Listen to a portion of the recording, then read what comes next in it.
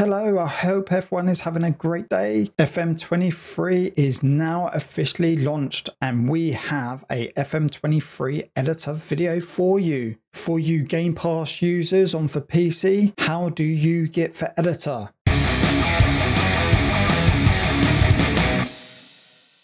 We've already got Microsoft Store open. If you don't know how to get for Store open, just go to your search bar down at bottom and type in Store. And there you go, it's going to find it for you. And then click on that and it will open. And then we need to look for editor. So what we're going to type, as you can see, I've already been searching. We are going to type in Football Manager Editor. Don't put 23, just put Football Manager Editor. I say that because previously I wrote Football Manager 23 Editor and it didn't find it. As you can see by pictures, I haven't updated for logo yet. Maybe that they will. You can see it says Football Manager 2023 there and Football Manager 2022. We'll go by the text. No ratings or reviews yet. Let's see if it works. Git, let it download.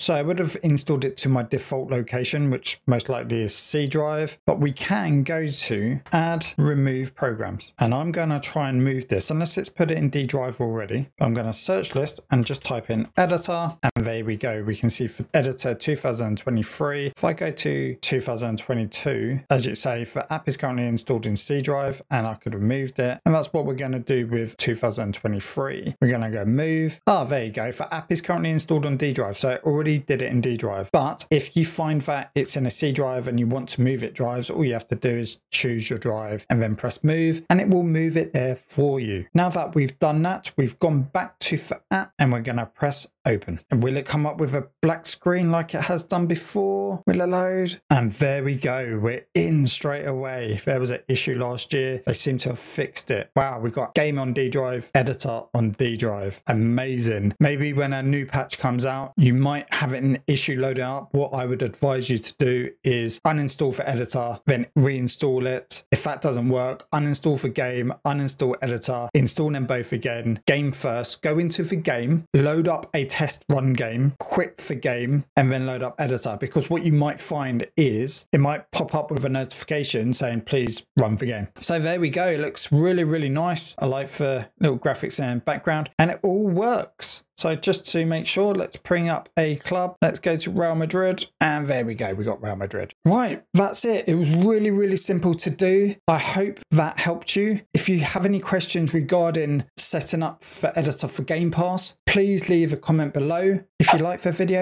give it a thumbs up. If you wish to watch more content like this, hit that subscribe button. Thank you for watching.